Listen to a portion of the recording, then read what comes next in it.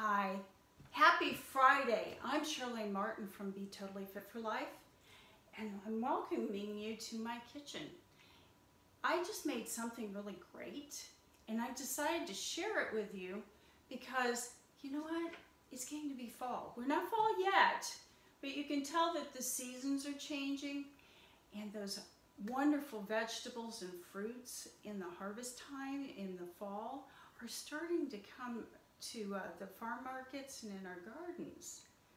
I found this fantastic, I don't know if you can see it, spaghetti squash. And so I put the recipe up at BeTotallyFitForLife.com. And if you click on the link for blog, you'll find it in the blog. Yeah, this is delicious. And I'm going to be seeing my hubby for lunch. So we're going to eat some of this. But it's very low calorie, low carb.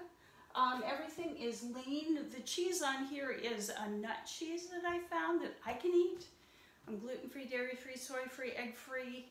I can't eat beans. So at any rate, that's safe for me. And maybe you might like it, but you can use a skim cheese as well. I thought maybe you might like some great power-up snacks. And I found these at a store called Big Lots. They're only $3.25, or this one was $2 something.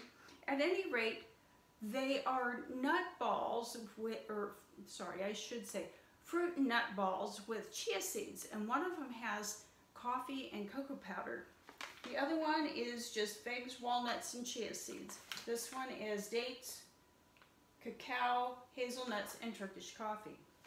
So at 39 calories per ball and 40 calories per ball, two of them can really give you a little boost in the middle of your day. I wanted to bring something else to you with the whole concept of the harvest. And I am looking at Luke chapter 10, starting at verse 1. After this, the Lord appointed 72 others and sent them out 2 by 2, ahead of him to every town and place where he was about to go. So he's saying them to prepare the way for Jesus' teaching.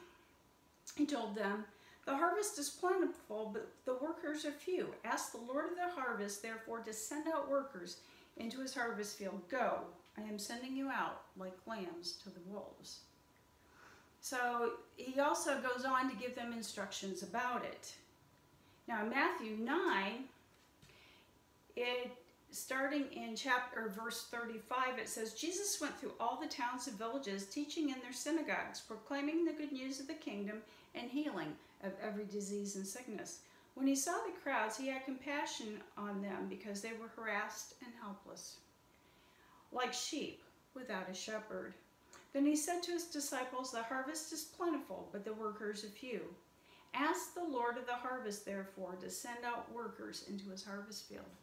So Jesus is the Lord of the harvest. Not necessarily of what we grow outside, but although everything belongs to him and it's entrusted to our care.